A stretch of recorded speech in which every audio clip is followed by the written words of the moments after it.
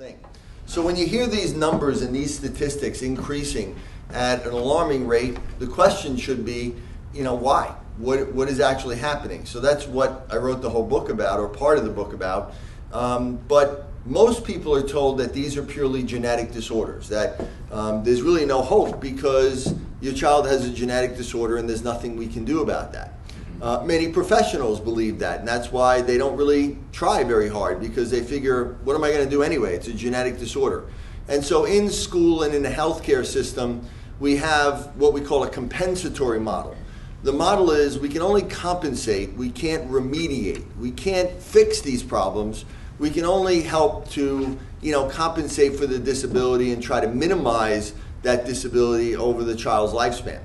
Now, the reason why we believe that is because in the 70s, there were studies that were, the first study was called a twin study that was done in autistic children, looking at twins and looking at fraternal and identical twins. They had a very small sample size of only 14 children, but what they found at that point was that 90% of the identical twins had autism, and only about 15% of the fraternal twins had autism. So from that one study, today you still hear people say that autism is the most highly inheritable disorder that we know of, because there have been about 20-25 studies since then that have reproduced that study to a certain degree, but all with very small sample size. However, last year in Stanford, the largest study that was ever done on 192 pairs of twins was done, and they found the opposite. They found that it was actually higher in fraternal twins than it was in identical twins. And they stated that the contribution of a child having autism was 60% environmental and only 40% genetic. So what we also know is that over the past 25 years, 95% of the research dollars has been looking for bad genes, and we've yet to actually find it in any of these disorders. We know that some children with genetic disorders, like Down syndrome, Fragile X, tuberous sclerosis, may also be labeled with autism or ADHD or OCD or Tourette's, but that is not typically, when we look at children that don't have a clear-cut genetic disorder, when we look at those children, we don't see any clear genetic mutations. And when people call something a genetic disorder, what they generally mean is that there's something wrong with the DNA. We haven't been able to find that, and now what most people believe is that there isn't any. And what we're actually looking at is what we call an epigenetic problem, which means essentially that the problem is primarily environmental. It's an environmental disorder, because there is no such thing as a genetic epidemic. In fact, Francis Collins, who was the actual architect of the Human Genome Project, probably knows about as much about genes as almost anybody, actually testified in front of the Senate committee 3.5 years ago, saying that the rise in autism is due to changes in the environment.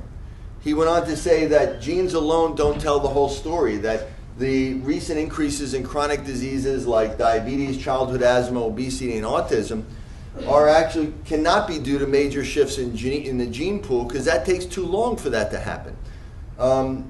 They must be due to changes in the environment, including diet and physical activity. So what he's actually stating is that the environmental factors are primarily lifestyle factors. Things like level of exercise, what we eat, the level of stress hormones that we have, the inflammation in our body, what we put in our body, what we expose it to, how we interact with other people. Are we social? Are we on internet? Are we on the iPhone or texting people? Those things are actually a bigger factor than things like plastics or pesticides or drugs in our environment. Those things are factors, but the lifestyle factors are probably even more significant. And the good news about this is that we can modify those factors, and because the genes themselves aren't actually damaged, they're just turned off, we can actually turn them back on at a given time if we do the right thing. So the idea that autism, ADHD, all of these disorders are purely genetic, based on genetic mutations, and that there's nothing we can do about it, is no longer looked as an accurate theory that's in the scientific literature. That you'll see that everybody is talking about epigenetics, and what that means is that environmental factors are turning off or not turning on genes that should turn on during development, that it's affecting the developmental trajectory of the growth and development of the brain, especially in what we call functional connections or functional connectivity. That is the leading theory at this point in time, even though I will tell you that very few people know that.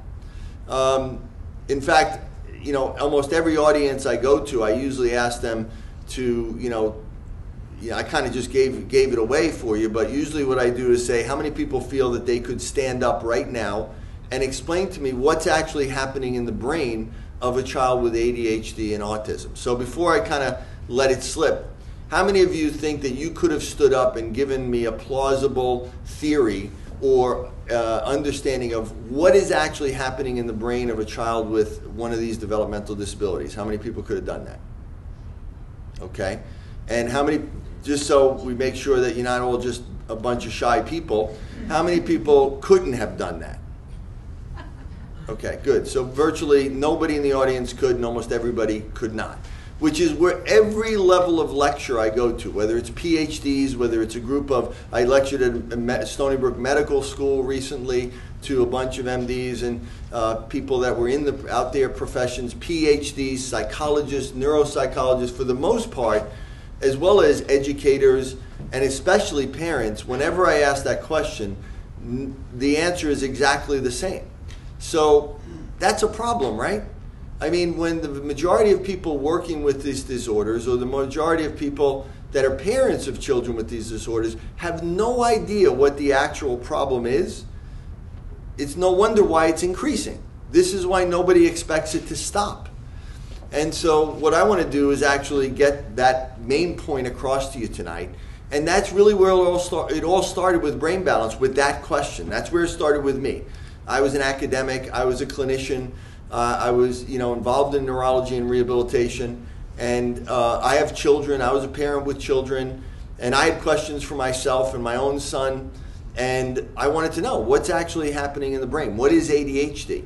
And no one could tell me, and it really frustrated me, so I ended up doing my own research, and then I ended up hooking up with one of the leading researchers in the world, and he kind of had helped explain it with me.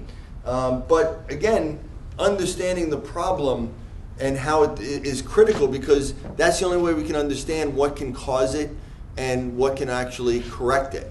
So these problems are related to what we call epigenetics, and that means that they are potentially correctable. Now, this was the cover of Time magazine a couple of years ago. So it says right on the cover, the new science of epigenetics reveals how the choices you make can change your genes and those of your kids. Because what we know about epigenetics is very interesting, is that we used to believe that if we saw something that was passed through families, that the only way you could do that was if you actually had a change in the physical DNA. We know that people throughout their life get what we call methyl marks, or kind of like black spots that are on your own genes.